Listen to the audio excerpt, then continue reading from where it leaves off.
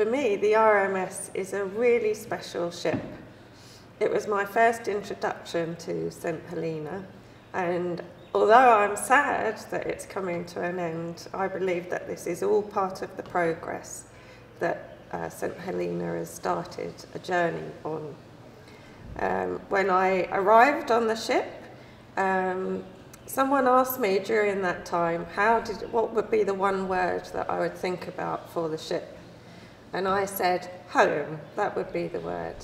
And it's because it does introduce you to the island. And of course, the island now for me is home.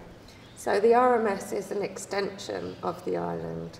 And although people, when they fly in, won't have that experience, I believe the RMS will be the lasting legacy for the island. So enjoy the RMS.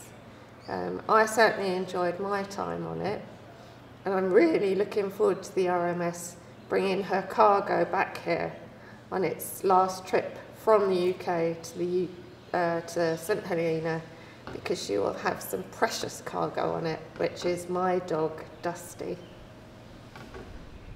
The RMS leaves a long legacy.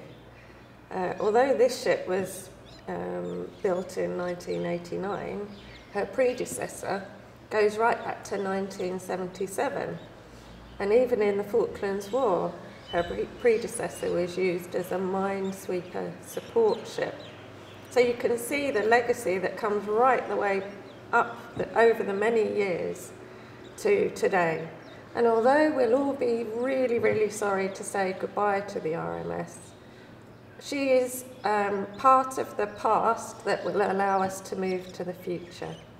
And I'd like to recognise the huge support that has been provided to the people of St Helena from the crew of the RMS and also their two captains.